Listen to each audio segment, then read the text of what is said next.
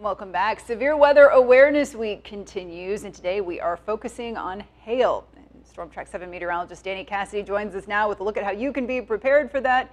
Danny, we know hail can certainly do a lot of damage to cars and crops and all kinds of things. Yeah, it certainly can. And going back to the Iowa State thing, I'm wearing my Iowa State tie. I know I'm not wearing a schmedium for any suit. And I was curious. That was actually a good question. So, Mark, thank you for getting down to the brunt of that. But let's talk a little bit of weather. I'm a little bit more of an expert on that rather than polo sizes. So let's go inside a thunderstorm. Again, hail, how it forms. First, we'll talk about that. It's all due to updraft, so that's kind of the brunt of it. An updraft is kind of the fuel, the driving force behind a thunderstorm and keeping it alive. And basically what will happen is raindrops will go below the freezing level and those updrafts will take it back up and basically freeze that water drop and continuously add more and more ice until eventually it's too heavy and falls to the ground. And one thing to note is it's more common to see hail in spring because that freezing level is lower. Now, of course, to be prepared for any hail, make sure your car is inside a garage or under an underhang. I know that's not always possible, so worst comes to worst, you could try to do this. Looks like a little raft or some towels or cardboard. Do not recommend this, but worst case, you could try this. But of course, in any severe weather, make sure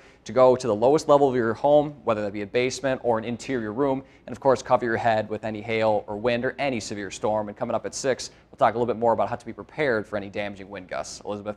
I'm impressed with the lengths that people will go to protect their cars. I know.